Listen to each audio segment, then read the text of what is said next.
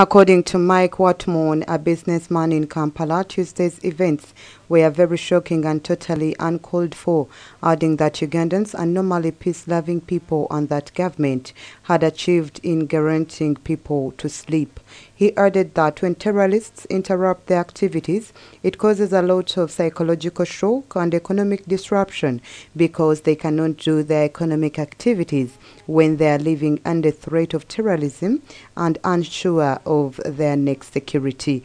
A banker, Fred Kanamwangi, also said that it is terrible, especially when it starts happening in areas where the concentration of people is, urging the government to do a lot to ensure that people are protected.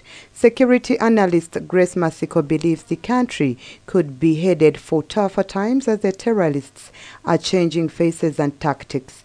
The explosions caused chaos in Kampala as terrified residents fled the city's center.